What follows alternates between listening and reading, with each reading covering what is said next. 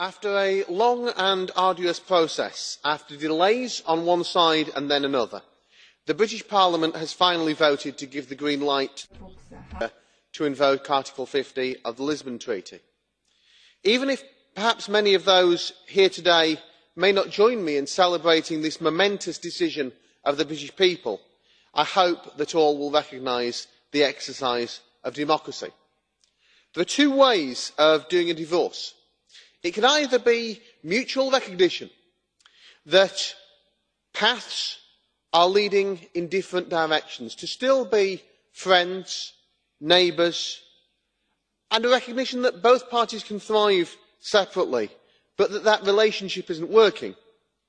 Or it can be negative and acrimonious. I certainly prefer the former.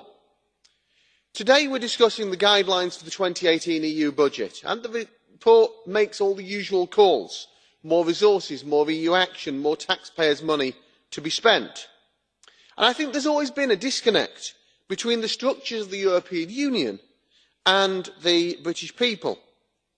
This report typifies in a lot of ways that disconnect. Strong support for common EU initiatives in defence and defence research, the Interrail tickets, the fact that the Court of Auditors reports giving such a high error rate, and the adverse opinion on the legality of the payments underlying the accounts. Again, those things put to one side. We see political groups in this Parliament not only exempt from the staff reduction targets, but getting 76 more posts offset by the staff reduction target for the general administration. I think all of these things go fundamentally against the way that the British people would see these things.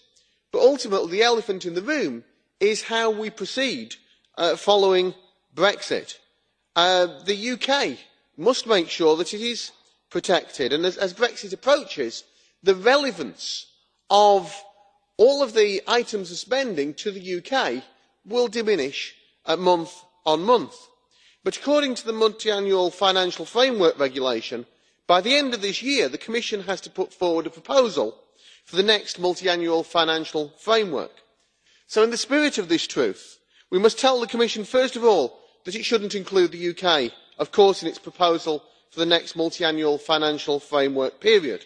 And that's an important and necessary first step for accepting Brexit and moving on. There needs to be a credible long-term plan from the EU's perspective what happens post-Brexit. The amendments that we've tabled will help protect the UK from a never-ending EU bill, calls for cuts in the EU budget, demands further reductions in EU staff and bureaucracy, and rejects expansionist EU defence initiatives.